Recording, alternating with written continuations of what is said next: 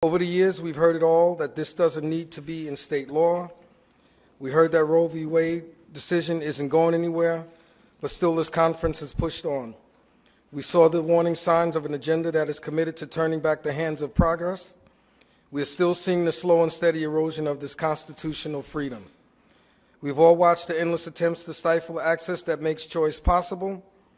The incoming federal administration has been very clear about what the future holds for reproductive freedom in this country, so we must act quickly here in New York to defend what was promised more than 40 years ago.